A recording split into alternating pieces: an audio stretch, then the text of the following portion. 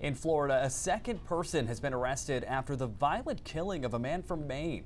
Police say it was a random attack. NECN's Dustin Vladkowski has the latest from officers investigating a disturbing series of crimes in that state.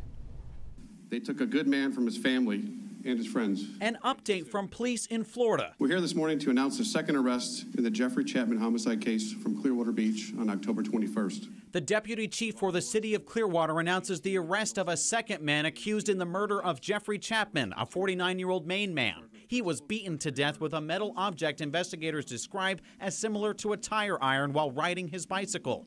Police saying the attack was likely random. Savon Morrison, 18, of Land O'Lakes, was arrested Tuesday and charged with principal to first-degree murder. Also arrested 26-year-old Jermaine Bennett. Police playing video on a screen of alleged incidents preceding the murder. A senseless and horrendous crime that has no logical explanation. Appearing to show cars being smashed. Their crime spree began in St. Petersburg with a series of criminal mischief using the same object that would later become the murder weapon. We don't know how or why they ended up in Clearwater, but their violent crime spree turned deadly when they beat Jeffrey Chapman to death while he was simply riding his bike on Mendeley Avenue on his way home. As for why the crime was allegedly committed, police have said the suspects told them it was the ills of society that plagued him. For NECN, I'm Dustin Vladkowski.